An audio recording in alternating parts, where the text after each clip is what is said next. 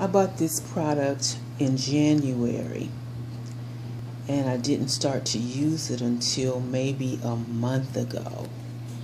So I have purchased this product before, years ago, and just periodically I bought it a few times. So I know the consistency is thicker than what I really like.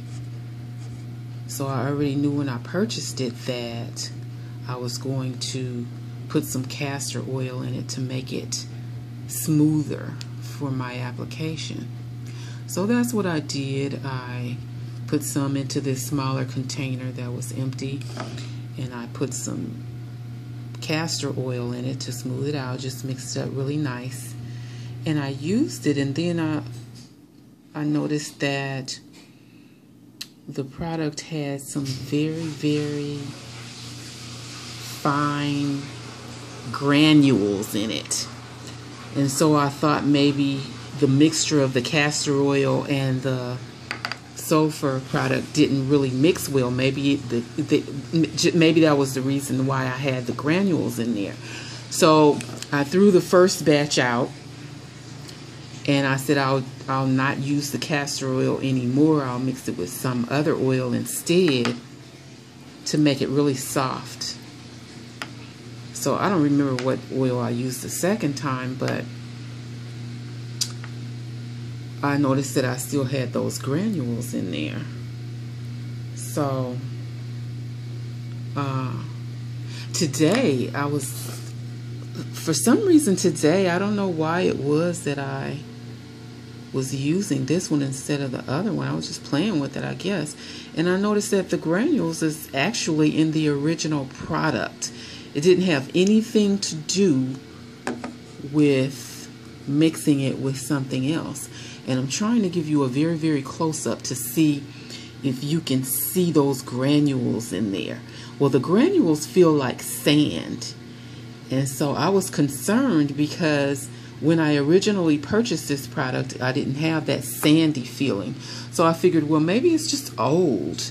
And then I turned it over to look at the expiration date, and you can see that it's smearing.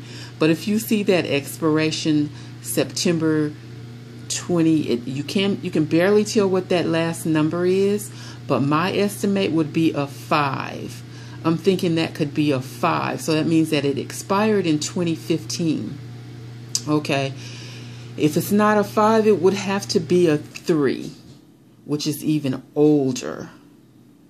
So I never really concerned myself so much with the expiration of a grease product like this, because I always thought that grease like this would last. My experience has been that it'd last years and years. You can have a grease product like this for 5 or 10 years and it will still be perfectly fine. So for this to have a sandy consistency really irritated me. And then that expiration date made me feel like, oh, I'm just going to dump this because I've had it since January. I'm sure I don't have my receipt anymore. And even if I did, they wouldn't honor it for 5-6 months later. So I'm just going to dump it in the trash. But this is a note to myself that the next time I buy this, which is it's going to be quite a while before I purchase this sulfur product from this company again, just because of this very fact. But if I ever do, I'm going to test it before I leave the parking lot so that if it's grainy, if it's sandy, I can just take it right back in the store and get a refund.